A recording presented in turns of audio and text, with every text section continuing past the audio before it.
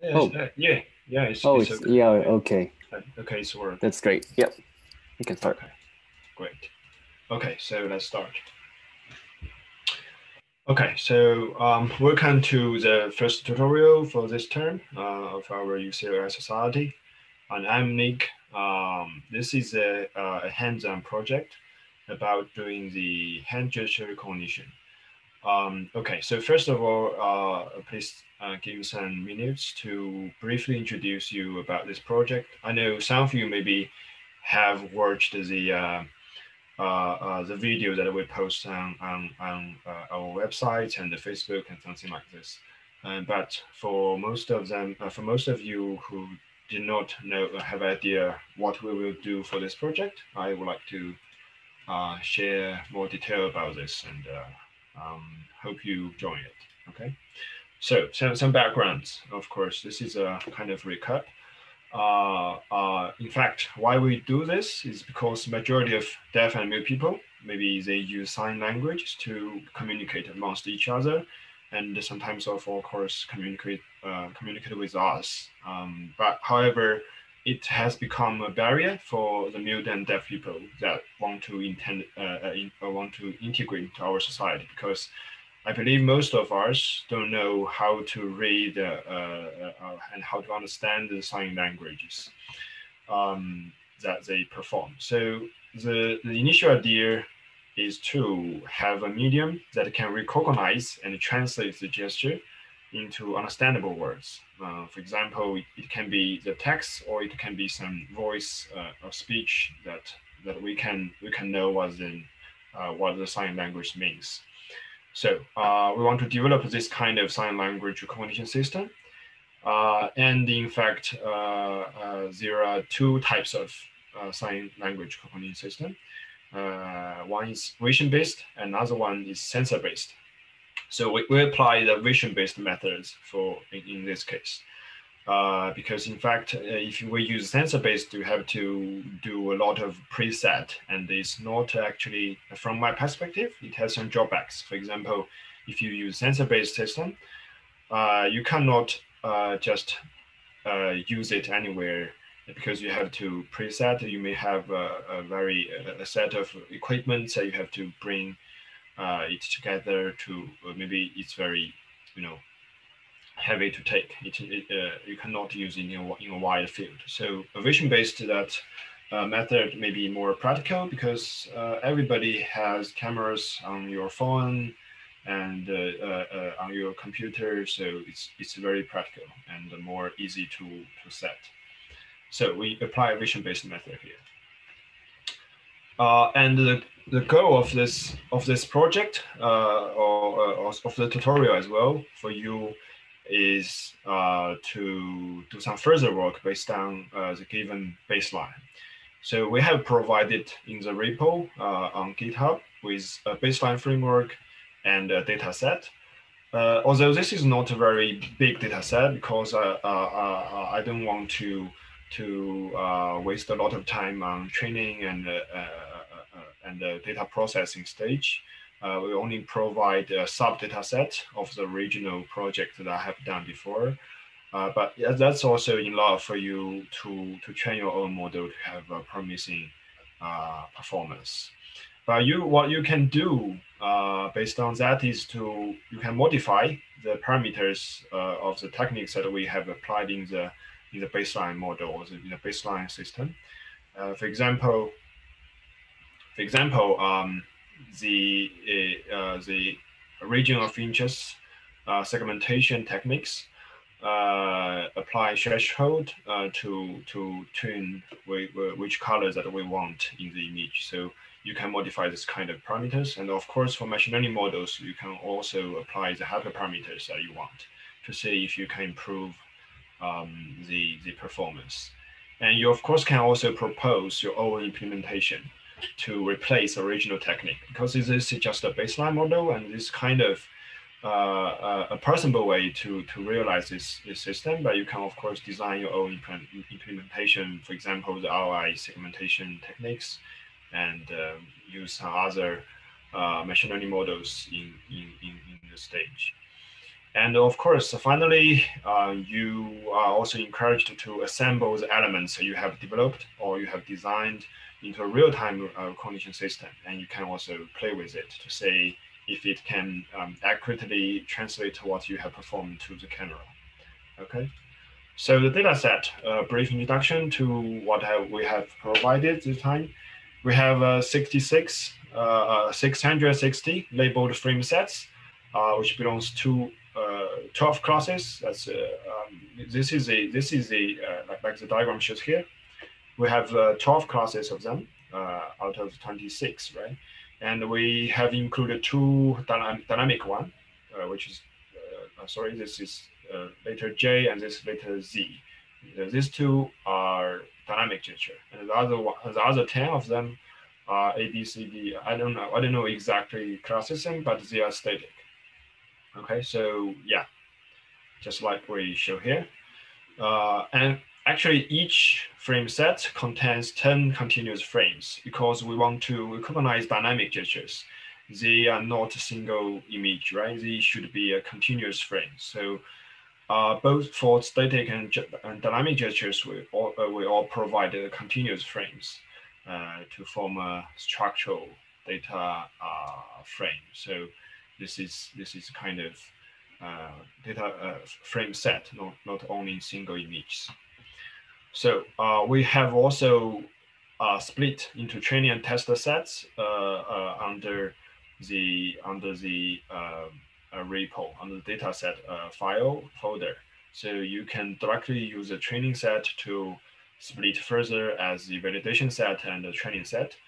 You can only use your test set for testing, not for validation and training. Okay, so this is what we have explained in our previous tutorial why we should do this. Okay, so there are some examples for in the dataset. The A, the sub figure A is the some of the gestures that here, and this B and C are two dynamic gestures. This is one sample, but this comes from this is one frame set, one whole frame set for B and C. But for A, there comes from different frame set for demonstration. Okay, so there are some simple properties. All dataset are from 3 males and 2 females, and the age is from 20 to 80s. Okay, so with you can see complex backgrounds. We did not collect the data set from a very clean background because that is how it works in the real world. You cannot specify a real clean backgrounds to perform your system. So we do something like this, and also the illumination condition is a little bit different. You can see some of them are very light and some of them a little bit dark like this. Okay, so we want to build a robust system to do the translation. Okay, so taking into more detail about the principles or the design of the system that we have provided in the baseline. I will try to explain you step by step by how train the system and how we test it. Okay, so real quick. So with the input, because in the training set, in the training phase, we know which frame set is dynamic and which is static, right? So we use a dynamic gesture firstly as input, and we extract the ROI, the region of interest segmentation techniques here to segment this region. And then we will do some normal things in machine learning in the processing stage for rescaling normalization. And we use this kind of data to train our dynamic gesture classifier. In this case, we apply hidden Markov models to classify the letter J and letter Z, which is dynamic gesture. And for the static gesture, we after doing the same ROI segmentation, we will localize the gestures, the gestures region instead of the whole frame set, because actually the location information is important. It is not important because what the gesture performs is not related to where the hand shows in the image. It can be the upper corner, it can be the right corner. It doesn't matter. The only thing that does matter is what's the shapes of the hand. So we do the localization. Okay. So and then we will extract the bounding feature. What the bounding feature means is just we just make an approximation here. We extract a simple bounding features, which is represented by the aspect ratio of the hand region here. For example, the height divided by the weight, the width. So that is just a simple approximation by bounding feature. You can of course apply your own technique, for example, using Fourier descriptor to describe the bounding features in a more precise way. Okay. And then we use the PCA to reduce the dimension because each frame we have, although we have applied rescaling here to get a 32 times 32 image here, it can be a very high dimensional data that it's very hard to be used by KNN models. So we use PCA to reduce the dimension to avoid maybe overfitting or something like this. Okay, so finally we should use both the frame set of dynamic and static gestures with labeled data set to train our preclassifier. So the preclassifier is set for here. Later on, you will say it's used for preclassify which to classify if the input data set input frame set is dynamic or the static, and then we will after the preclassifier has determined which frame set it is, which kind of dynamic or static gesture it is, then we can use the corresponding the classifiers to do further classification. We will say in the testing testing phase, you will get more clear about this point. Because here, just like show, we will use a preclassifier, which is implemented by a STM model to preclassifier if this frame set, we don't know if this is a dynamic or static, right? Because so we have to classify use preclassifier to classify determine if it's dynamic or static one. Okay, and then following exactly the same pre-processing steps, we will apply for dynamic gestures. We will apply dynamic gesture classifier. For the static gesture, we will apply static classifier that we have trained before, and we get the output. So by this model, we actually apply 3 classifier here in total to implement the system. Okay, but actually one trick here that we have used is that because we have 10 frames, continuous frames here. If we perform static gestures, we actually have 10 images to do the classification. So we have a voting-based method to see which is the majority votes among the 10 continuous frames. Then we will determine the output based on the voting, not the single or any of the frame set. So yeah, so actually for the ROI segmentation, that you might be a little bit confused how we perform there, how we locate, why we apply this stage here. So this is for extract the wanted region. The region of interest means that we want to extract the region that does matters, right? So we apply this technique, this block by 2 stages. First stage, we do segmentation. We simply threshold certain color regions from certain color space. For example, in this case, we use SHV color space to implement this technique. You can also apply it into other color space. That is what I mean in the previous statement. You can just to modify this kind of parameter. You can apply it into another color space to try if it can perform better. So in this case, we in the first step we segment the wanted color region, that is actually the skin color detection. And in the second step, we design ROI cropping algorithm to eliminate the noise points. As you can see, we finally get this kind of image that is a kind of feature extraction from the original image.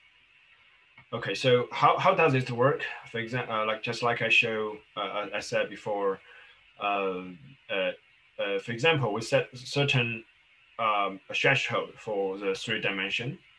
If we want the yellow region in this image, we can set the threshold, for example, for the first dimension from 28 to 30, and the second certain range, and as well as the third one. So we can threshold, we can filter the certain areas that we want. That is the same for the hand to perform here. But you can see there are some limitations. For example, in this case, we can see the similar colors region will also be extracted, also detected as the skin region.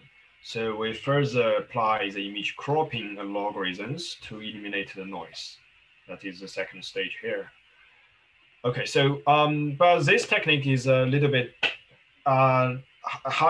difficult to explain in detail, and I believe our focus is on how to implementing the machine learning or the AI techniques to deal with it. And this is a kind of image processing technique, so it's not very important to show the details. But a brief introduction is that the image cropping algorithm based on 2 criteria.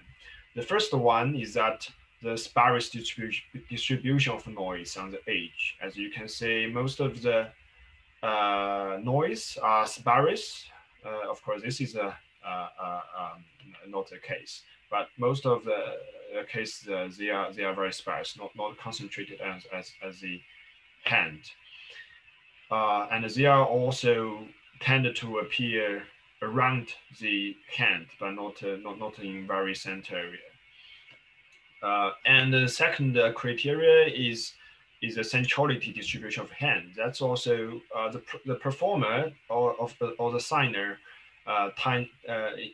tends to perform their gesture at the central, around the central of the image, not they rarely perform their gesture on the edge or on the corner. So that is not for what our usually do. More details will be demonstrated in our notebook, and you can see how does it work after by applying this cropping logarithm. Of course, you can check the details of the logarithm in the Python file that we have provided. You can try to see how it works if you are interested in. Okay, so then we will have more details. We will move to our Jupyter notebook to see how it really works after this brief introduction. So let's show my screen for this. Okay, so if you have goes to our repo, you can see you can just download the codes and to see there is a sorry, not this one. It should be this one. Yeah, you can see the data set is are stored in this folder.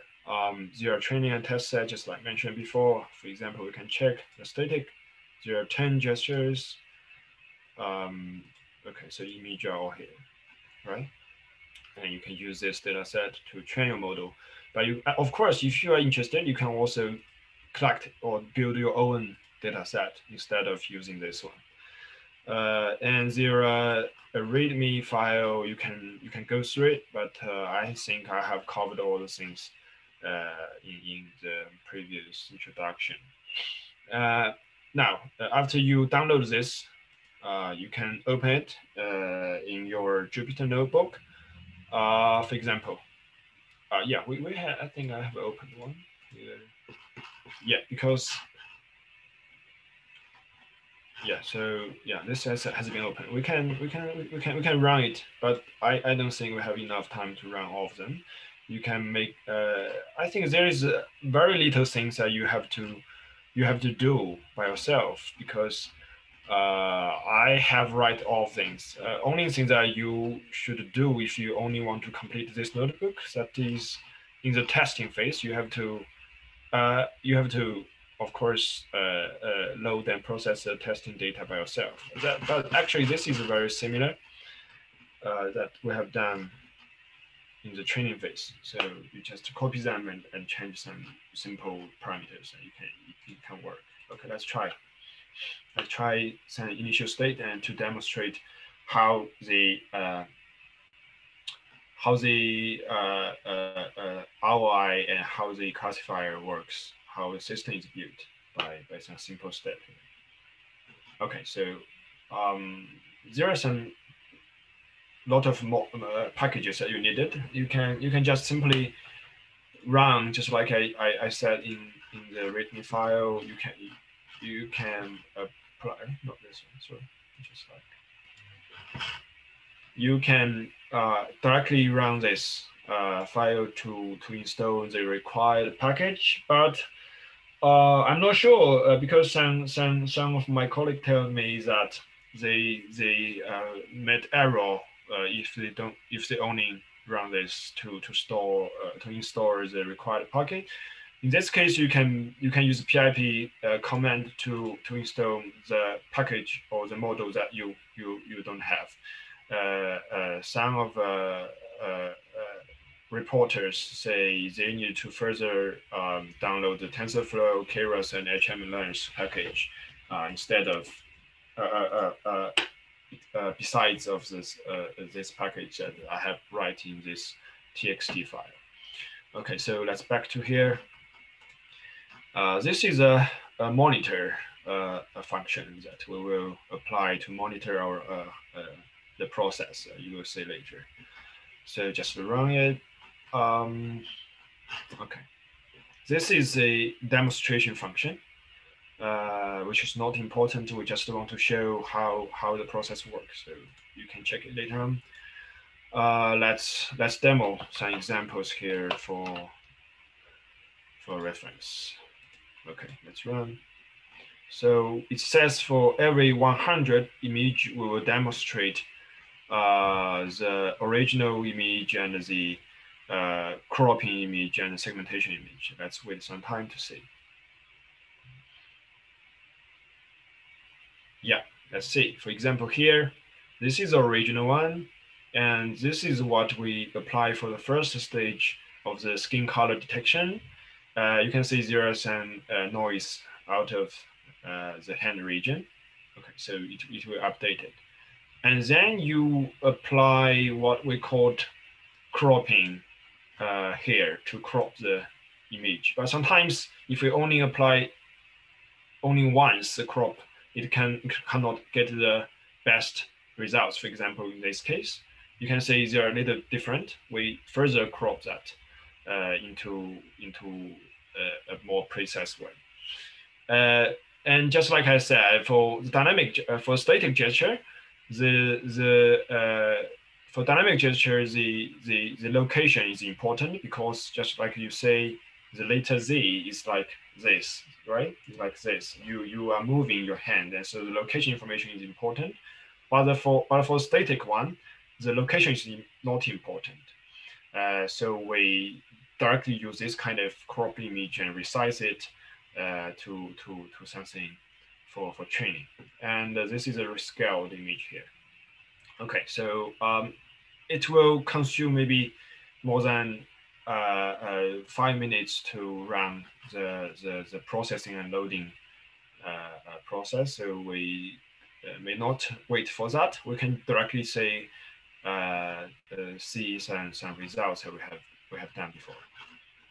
So for the step 3, now we have loaded all the image and the label, but actually we will train, just like I mentioned before, 3 classifiers in this case. So you have to reform the data set, the process data set into actually into three separated data set for the pre-classifier, static classifier, and dynamic gesture classifier, respectively. There are some uh, transformations here. For example, we flatten the image and we extract the bounding features for dynamic gesture, and this is a label to say for the preclassifier to say if the frames are dynamic or static. Okay, so and this gesture is a label for exact class of the gesture. It's letter A, letter B, or letter Z. So something like this is also a label. Okay, so there are some descriptions of the data set. This is to reform our data set into three separate ones. For the pre-classification data set, and the label for pre-classification, and this is for static dynamic. Okay. So the emphasis of this notebook that you may want to learn more about machine learning, you can read this introduction for example, LSTM, that we have applied this as a pre-classifier. So for brief information, you can say a typical LSTM block has three separate gates or three parts. For the forget gate, it determines how much information that we need to forget from the last state. Okay. So the H refers to the state of the LSTM block, and T minus one means the state of the last time points from the previous time points, and the C means the information that we have, and this is T minus one means the last time points the information was kept in the LSTM block. So the forget gate will determine how much information that we should be forget. So be forgot, right? So this is the information, and this neural network layer determines the FT, which is a proportion, and we apply a product here to determine the proportion to be forgot here. And the second gate is the input gate, which determines how much information should be added from the new input to the current state and the information here. So it takes a very similar strategy. We use neural network layers here to determine how much information should be added here by the product. And for the output gate, it's a similar strategy. We use, of course, another neural network layer here to see how much information should be output as the state of the neural net LSTM block cell.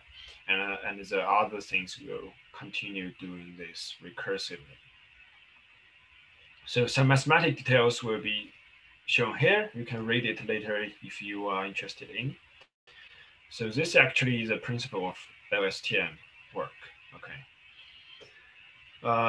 Okay. So this is a typo, I think. This should be like I will update it later, but let's change it. Okay. So this is as well. This is should be B with the footnote O. By the time better. For the LSTM, you can of course tune this hyperparameters, but don't tune this too. This because we have a preset. There are 10 continuous continuous frames, so the time steps should be 10, and this is for the rescaling vectors. We have rescaled each frame into 32 times 32. So after flatten, it should be a 1024 dimension vector as an input. But of course, you can do some dimension reduction techniques here to reduce the dimension of the input vector. But you can tune this kind of things. For example, the STM sales number and the epoch and the bench size, of course. So this is a training phase here. We simply do a training here without cross validation. You can apply your own method to do cross validation to say if your model is robust enough to apply on the test set. Okay. So you can say the pre-classification got a very good performance here in the training set. Okay, so this is a validation, right? We validate it on the validation set, and it's also performs good in the pre-classification to say if the frame set is dynamic or static. And for the static gesture classifier, we apply a very simple logarithm machine learning models here as the KNN. Because you can of course try many other models like SVM, like random forest, and other things here. But we only apply a very simple one for demonstration and for baseline. Of course, leave some space for improvements. I have to say. And the only parameters that you can tune in KNN is the number of K, right? Number of neighbors. But yeah, you can of course try it and also try to use other models in this step.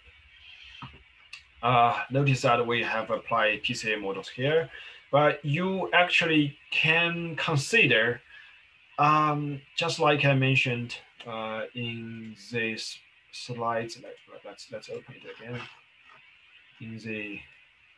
In the system frameworks page, you can consider if it's reasonable that we compact or concatenate the bounding features before doing PCA, or should we compact this feature after doing PCA with the image vector, which way is more reasonable for using. So you should consider about that. Okay, so let's come back to here. Let's make it bigger. Okay, so let's say the static gesture classifier also performs very good in the validation set here. Okay, so further going to the HMM, which is a hidden Markov model, is actually also a very old time series analysis model. I think before the ION and before LSTM, but actually ION should kind of ION and LSTM HMM are also follows the Markov decision process or follows the Markov chain, right? So they have this very similar, actually not similar. It's just this is a more strict assumption for HMM. It have to follow homogeneous Markov chain assumption as well as the observation independent assumption. It's said that the hidden state at any time points only depends on the hidden states at the last time points. And for the second assumption, it says observation state only depends on the hidden state at these time points, not depends on the previous states here. So this is the basic assumption. And in fact, HMMs can deal with three kinds of problems, but in this case, for the training phase, the HMM solves the estimation problems. That is given observation states. That is actually the frame sets that we have input to the system. The model, which is represented by the transition matrix, the probability matrix, as well as the initial parameters matrix here. The model should be estimated to maximize the conditional probability that the observation series appearing in the model with given the parameters, which is that we want to optimize. And to solve this estimation problem, we use some bomb weight logarithms as well as some other advanced, but this is not very important if you don't want to go very deep in the Markov or in the HM models. So, but in the testing phase, we this is not pre-classification. This should be dynamic. This is a typo, so sorry for that. For this testing phase, the HMM actually slows the evaluation problem. So this is what we have the model because we have estimated the best model during the training phase, and we also have the observation series here, and we will calculate the given model, the probability that this observation appears in the model. So that means we can compare, for example, in this case, we will train two HMM, two hidden Markov models, one for latest J, one for latest Z, because they are two dynamic gestures in the American Sign Language alphabet. Okay, so we will train two, and if and for the model J, we train it with only the samples or the observation series of later J's frame sets, and for Z we do the same. We only use data from the gesture Z to train it. And in the evaluation problem, that is the testing phase here, we input the unknown observation unknown class of observation series into the both of the two model.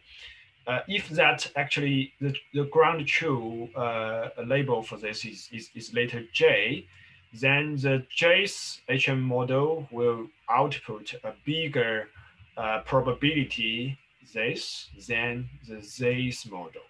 So we will compare which one, which probability is larger, then we will recognize this observation series belongs to actually which model, which label or which class it is. So we actually train two models here.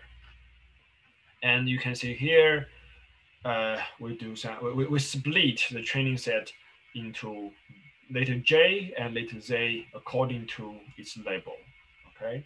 So you can apply this, you can visualize this vector and you will have a deeper insight how does it work. But in a high level explanation, we split the training set of the dynamic gesture into letter J and letter Z, and we only use the letter J's data to fit the HM model J, and we only use letter Z's data to fit HM model Z. And in the testing phase, we input both. We input the observation series, which is the frame sets, into both the models. Like you can see here, we input both models with the same input frames, and we will say which use argmax function here to say which one has the bigger probability. Then we will say the class or the model with the biggest probability should be the true class of the input frames. Okay, now I hope I explained clearly about how the HMM works in practical. So we can say works very good because this is only this is a binary classification problem. So HMM models works very good in this time. Okay, finally, we can assemble all the elements that we have trained before to form our recognition system, like shown in this figure. Okay, so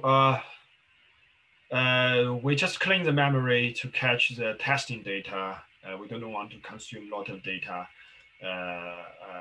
by simultaneously loading the training and testing data. So we clean the list that we have loaded data before And this is to do part, but I show here that's not matter. You can try yourself to say if you have fully understand how the pre-processing pipeline works.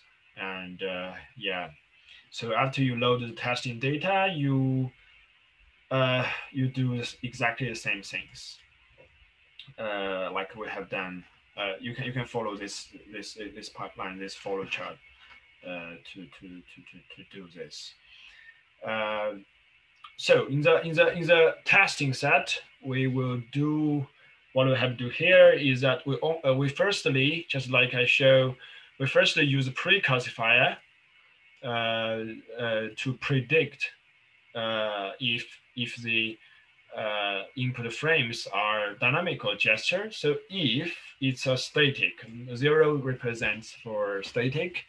In this case, you can check that. You can of course do modification by yourself. You can of course do 1 as the static. That's also feasible to do. Okay, so if that is a static gesture, we will apply further. Firstly, we have to separate the frame set into single frames because there are 10 continuous in each frame set. We separate into single frames, and then we input them one by one into the let's say into a KNN model to say that is a volt vector records the classification results for these frame sets. That means there are 10 predicted label here because but they are all belonging one frame set. They should be a same gesture actually, and then we will say which one is the majority in this vector, in this volt vector, and we will put that class as a prediction, final prediction for this frame set. And we will do the same if it's pre-classified as a dynamic gesture. We will use HMM models to say which model it is. And just note that we plus 10 here because in the loading phase we say we have label for the letter J as label 10, and for Z is 11. But we only have 2 classes here, so it will return. This will return 0 or 1 because it's a binary classification. So you plus 10 as the global classes label containing the static one. So okay, so finally we got the prediction list of testing set, and we can calculate some accuracy things like this. But you can see here it's a little bit weird. It seems weird that the test accuracy, precision, reference score is much lower than what we have done in each separate classifier before. We almost get completely right in each classifier. You can say for the for static classifier we got 99.8%. For the pre-classification we got around 99% as well, and even for the dynamic gesture classification we got 100% as the fully correct classification. But in the testing phase, we only get this kind of matrix, which is very lower, much lower than what we expected. So one thing that you have to do is to think about why it performs like this and try to improve them. And of course, you can also then this is a test offline, right? We have our test set and we load them and we test them. And then the next phase that you might want to do is to build them in your real-time system. Once you have built them, assemble all of them into actually a real-time system, you can apply. You can play with it. You can use your camera and you pose your hand just behind it,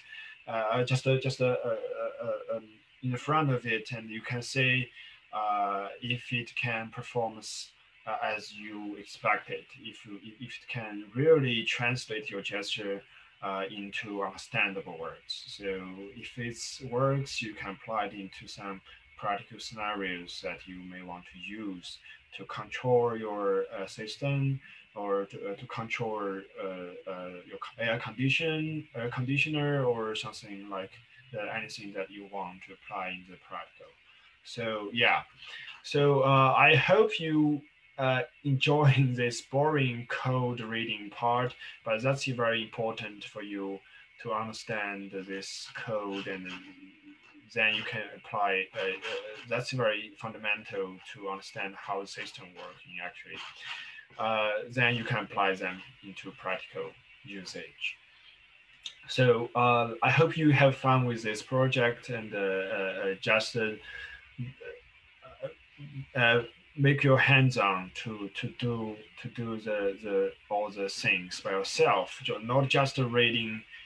Oh, you seems I understand this code line by line, but I never implemented by yourself. That doesn't work for you to really understand how the system works. You can try to write the code. You can try to repeat the work, this code by yourself within a totally blank a notebook, or even in your Spider or other IDE instead of notebook. Uh, Once you have done that, I have to say you must completely understand how this code works, but not exactly only read them. How you do all of this training, processing, and testing. Okay, so if you want to check more detail about the pre-processing, which is this tool, you can just simply open the module, the package that we have provided. We pack it into this package, just like pre-processing, because you can see we also apply this package to do the segmentation and to do the cropping. We can open it to have a quick view for that. It's a very long Python file. This is for the cropping. We input the frames and we do a lot of operations here to return the cropping image. And of course, we return some cropping edges, boundary features for further work. And this is for segmentation. This is much simpler because we can apply the open functions in OpenCV to just the thresholding the wanted region in that. So the key point is to understand this part if you are really interested in image processing, that how we apply our cropping algorithms shown like this, from this stage to this stage. Okay, so any question about this project or what I've introduced to you?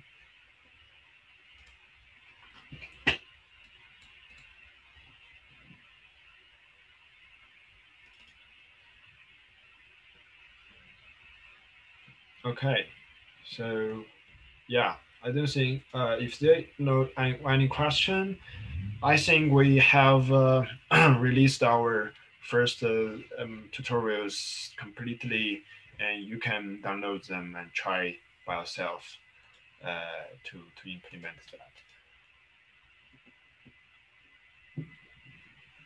that. Thanks, Nick. That was great. I think you can stop the recording now.